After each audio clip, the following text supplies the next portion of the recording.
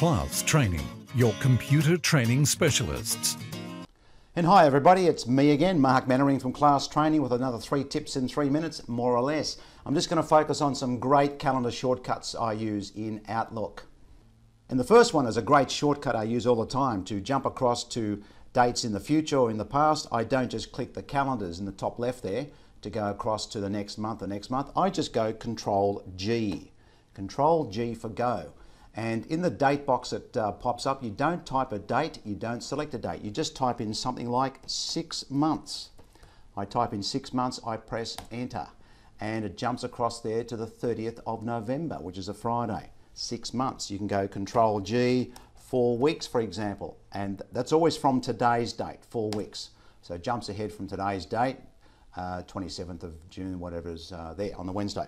Okay, what about that course we did, Mark, about 6 months ago? I go Control G, 6 months, and then ago, press enter, and it jumps back and says, yep, that was the 30th of November on a Thursday. No, nothing there, and away we go. Control G can help you.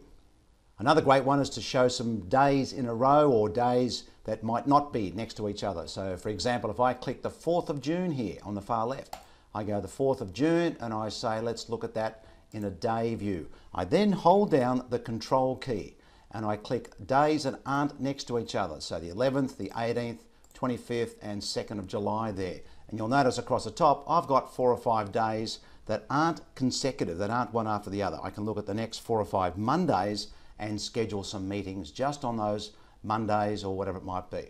And there's my 5 Mondays in a row. So someone says, Mark, can we organise some courses over the next 5 Mondays? It's not a recurring appointment, but I want to schedule some meetings or whatever over those next 5 Mondays. Here's a great shortcut, the 3rd tip. Okay, now to put the same appointment or calendar entry across those 5 Mondays, just put in the first one. We just go click and drag like that. I'm just going to type in 0 course. Now to copy that to the other days, you all know how you can just go click and move. I can just drag that around and so on, but this time I'm going to copy it. So you, instead of dragging by itself, hold down the Control key.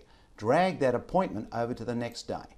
Keep dragging the appointment with the Control key held down, and I've made some exact copies so I can schedule those appointments over those 5 or 6 Mondays, whatever they are. Okay, we cover a lot more than this in our Outlook course, so look for that, the time management based Outlook course. It's on our website.